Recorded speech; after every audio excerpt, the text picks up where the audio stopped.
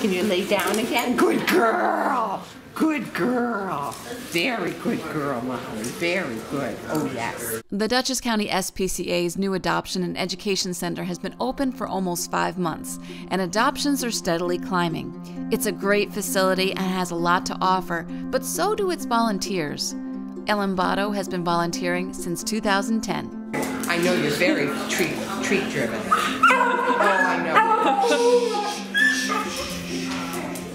Good girl. Very good girl. I take the dogs for walks, and I also try to help them to become trained to make them more appealing to adopters.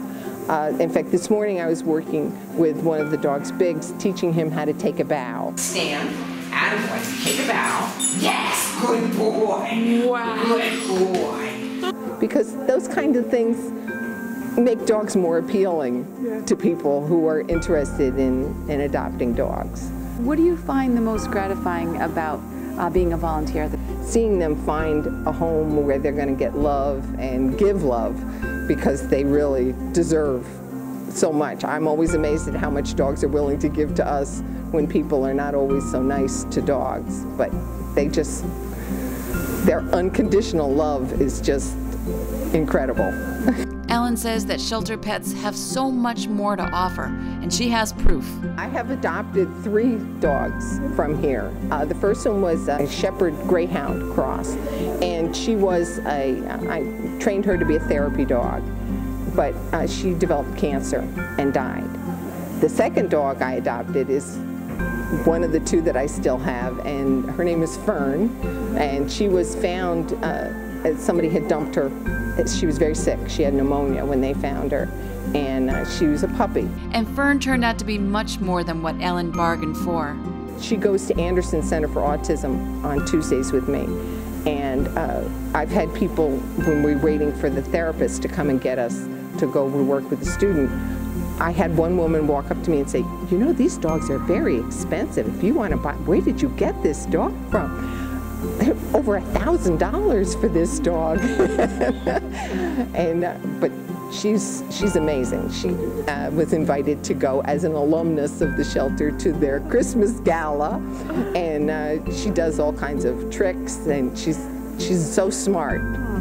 She's incredible. And she's what's called a Mare Emma sheepdog, a livestock guarding dog bred in Italy for centuries. She's the reason I also adopted the other dog that I currently have. He had an anxiety issue, and he wouldn't go in a house. He was brought back. He was adopted and brought back because they couldn't take him in the house.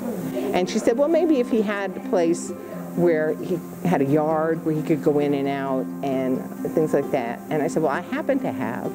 So I took him as a foster, a 2-week foster.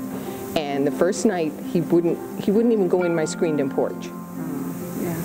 He slept outside on the deck. The second night he slept in the screened-in porch. And the third night he slept inside, and that's because of Fern.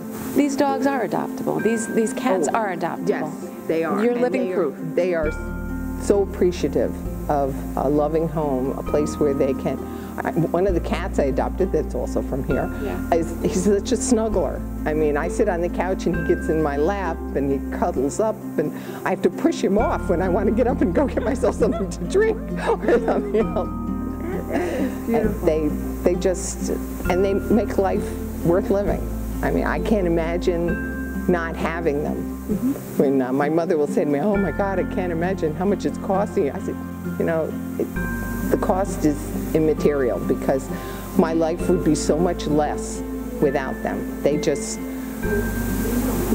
They bring me joy, aggravation at times, but laughter, and it's just, I can't imagine life without them. Oh, what a good girl you are. Oh my goodness, you're being so good. Can you lay down? I don't know that. There you go. Of course, you're so close to the ground, it doesn't, not a big job for you to lay down, huh? Can you lay down again? Good girl.